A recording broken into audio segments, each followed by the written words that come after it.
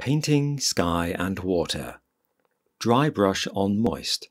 Video lesson by Vladimir London. In this video, you'll discover how to paint sky and water using the dry brush on moist watercolor technique. Here is the finished artwork I will get by the end of this video lesson. To start, I will do a quick sketch in graphite pencil on watercolor paper. First, I would like to divide the height of the artwork according to the golden ratio. This way, I can place the horizon line precisely according to the golden proportion. If you don't have golden mean calipers, you don't have to buy them. A golden proportion can easily be calculated by multiplying or dividing any dimension by 1.62.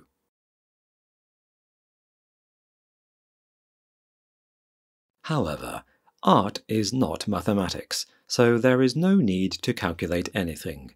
You can just draw what pleases your eye.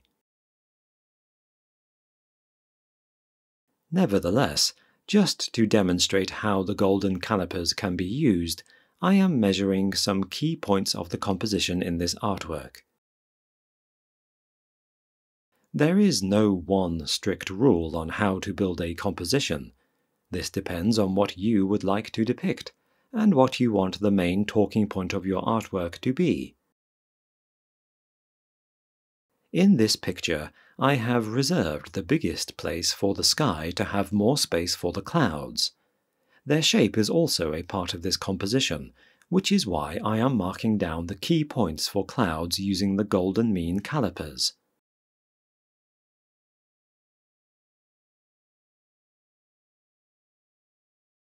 Once again, this is not something I would normally do when making an artwork.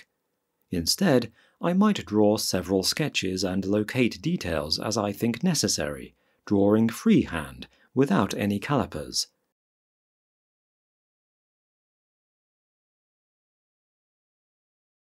Then, if in doubt, I might double-check the proportions.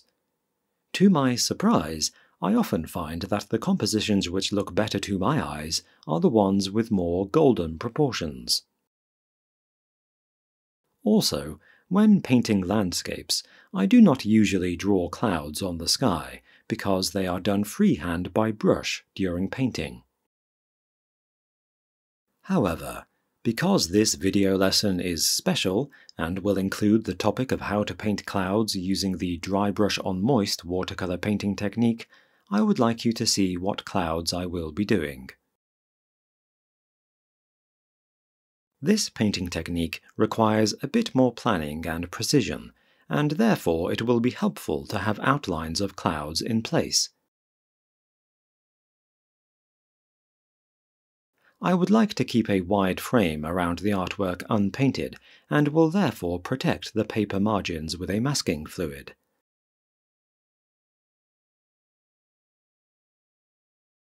Before doing that, I applied a wet soap onto a cheap synthetic brush, which will make cleaning this brush easier. Unfortunately, I ran out of transparent masking fluid from Winsor & Newton and will use the tinted one. A tinted masking fluid is clearly visible on white paper, and therefore it is easier to apply it. However, because it is tinted, it will conflict with the colors of the artwork. It is not my favorite, but until I buy a new one, this will do. When the masking fluid is fully dry, I will prepare the watercolor sheet for painting. Here is a muslin cloth that is bigger than the sheet. I will wet it in clean water, making sure it is fully soaked. Then I will squeeze the water out, unfold the cloth, and place it on the plastic board. By the way, using the muslin cloth is totally optional. You can use the color painting technique I am about to demonstrate for you just as well without the cloth. The next step is to place the watercolor paper sheet face side down and thoroughly wet its reverse side with a flat, wide brush or a piece of natural or synthetic sponge.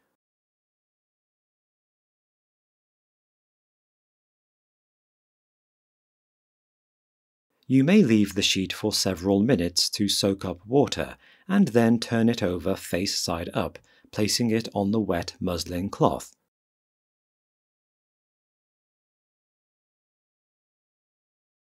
If you do not use the cloth, just place it on the plastic board.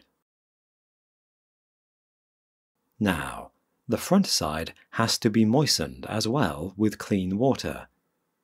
I am using a flat, wide brush to do so. I will leave the paper to dry for 10 or 15 minutes, waiting for the moment when it will become moist.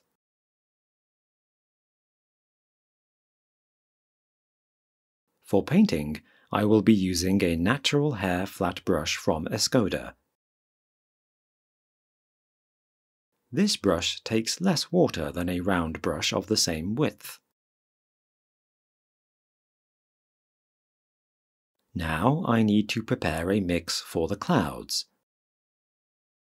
Their color will be cold and grey, so I will mix a dark blue pigment with violet and raw sienna paints. I will not talk much about pigments, not only because this is a topic for color theory, but also because you may or may not have exactly the same paints as I do.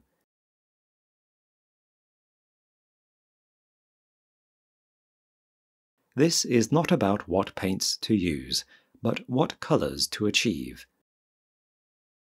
And the color that I am looking for is a chromatic grey that is quite cold and has a bluish shade. There are many ways to mix such a color. If you don't know how to do it, the topic you may want to revisit is how to obtain neutral greys by mixing complementary colors.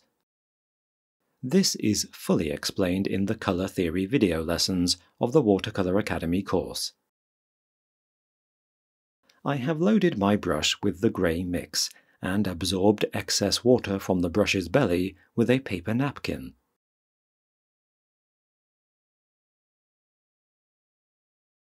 The brush contains very little water, and the pigment is only loaded on its tip.